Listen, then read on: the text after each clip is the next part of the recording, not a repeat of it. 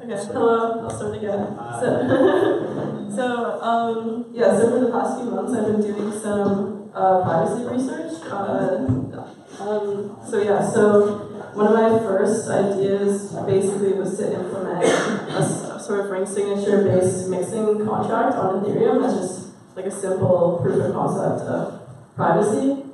So basically a ring signature is, so normally when you sign a transaction digitally, it's signed by one public key, so you know that the signature came from this person. With a ring signature, the signature is created using a group of keys, and then only one member of the group actually creates the signature, but then once the signature has been formed, you can't tell from the outside who signed it. So basically, if you could sign a transaction this way instead of with just your own key, you'd be able to plausibly deny that you were involved in a transaction. This is part of the way Monero works. So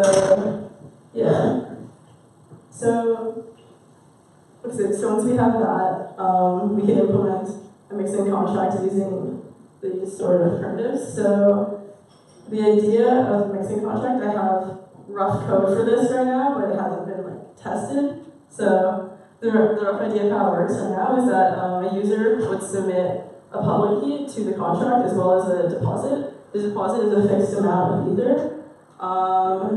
As well, there's a fixed ring size currently in the contract. It's probably going to be set to 11, because that's what Monero uses, maybe 12, just because it's a bit bigger. But so then after that amount of people has submitted a public key and deposit to the contract, then we're able to pull that list of public keys from the contract and create a ring signature from that. So the initial public key that's submitted, it could be that the receiver of the transaction has the corresponding private key. So you would perhaps talk to the receiver beforehand. There's a few ways that this could go. This is one way. So you could possibly talk to the recipient beforehand and just be like, hey, can you send me a public key? They send you a public key. You send this to the contract with some Ether.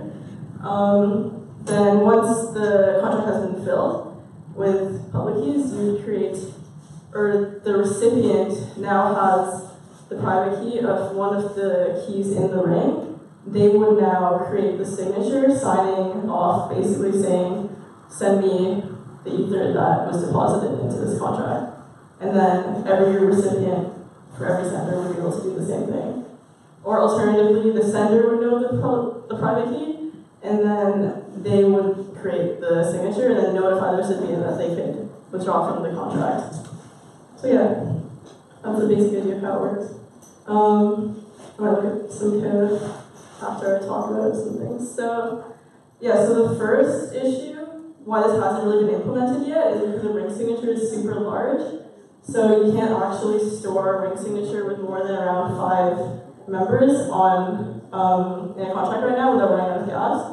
So you can't perform the verification that would be needed to implement this contract with enough rings that, with a large enough ring size that it would be actually useful. Because if the ring is too small, it's easy to sort of backtrace and see, link some transactions together.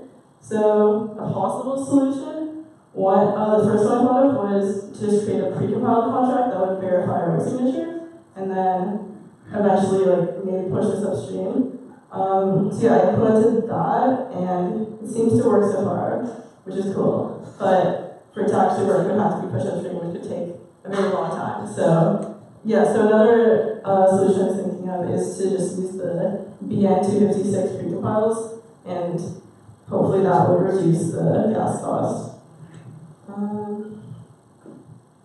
So creating the signature, so you need the private key. You can't create a signature on-chain, so you have to sign off-chain and then do only the verification on-chain in the contract. And as well, how to present double spends. So similarly to how Monero does it, you would prevent double spends by using linkable ring signatures. So this is a variation on the original ring signature algorithm.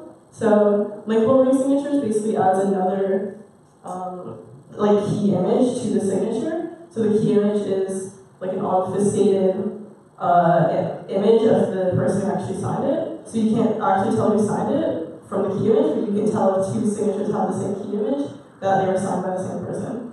So basically this would prevent a double spend by saying if you're trying to submit a signature to the contract again, but you only submitted one deposit, then like no, you can't do it.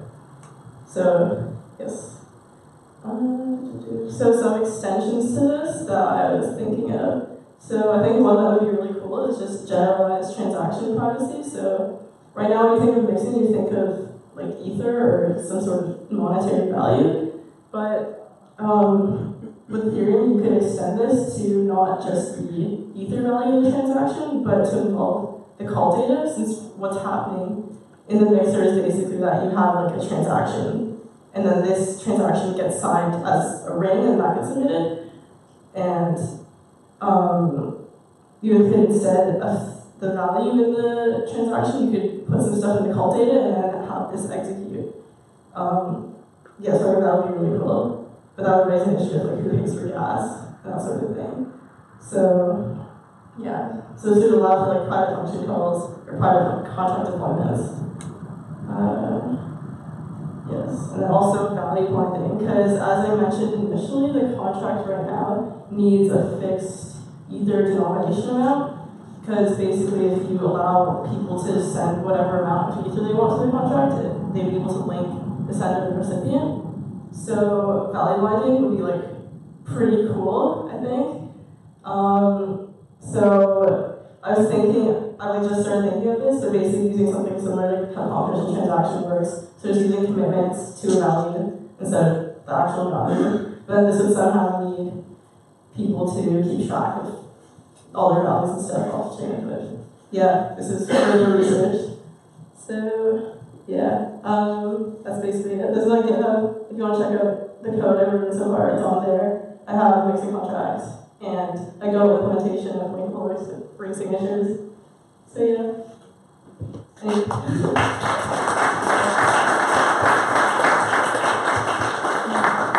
questions? Yeah.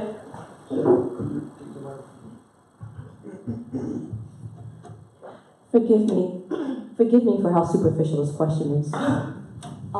But as an end user who cares about privacy, how would you compare and contrast ring signatures with something like a CK snarks? Because I know a CK snarks, I think like only 15% of exchanges actually implement CK snarks. So what is like the pros and cons to ring signature and something like CK snarks? Thank you.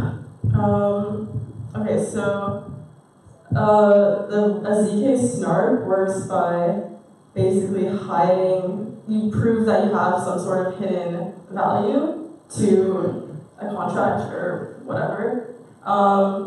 So this doesn't really hide the link between a sender and a recipient of a transaction. It can hide, it's used for things like hiding value. It could be used for hiding the sender recipient, but it would be a bit more complicated, I think. So, yeah. Sorry, I'm also really tired right now. I like got off the thing like 6 hours ago. Yeah. What do you mean in terms of like exchanges use? I think like as an end user. Yeah. So you know that the basis of how a ring signature works is like a mixture of like the different keys, and you know the different CK snarks is usually like zero knowledge proofs. So you know how these two things work. As an end user, how do you choose which would be best for you in which circumstance? I see. Okay. It really depends. Like they're both quite powerful. They can both be used. Like Monero is based off more of like what I'm describing, like a ring signature based confidential transaction based sort of thing. And then Zcash is based off ZK snarks, and like they're both secure, I would say. So yeah, as an end user, it's really, I believe ZK snarks are larger, I think. Yeah. Yeah, it's really up to you, to be honest. I think as long as they're both valid cryptographically, they should be fine. Yeah. Any more questions? Do we have some more questions? Hey, thanks for your talk. Just an observation you had mentioned about the transactions, if it will become cold data, and who is going to pay for the gas, etc. Yeah. Like, just an idea is just a meta transactions here can have, in a way, like, just to have a layer who will pay for that one. Just like you can consider maybe like as a solution, just to have a meta transaction concept into that place. Like EIP 1077 is actually describing how it can be handled. Yeah. And then in case like whoever is coming with an executable transaction can receive a refund back. Okay. So were you asking about the who pays for the gas kind of? Yeah, so I've been thinking about this. Like what you said, like basically like delegating someone else to somehow do it would probably be the best bet. Because if you just submit all your stuff to the transaction, it's pretty obvious that it's like you.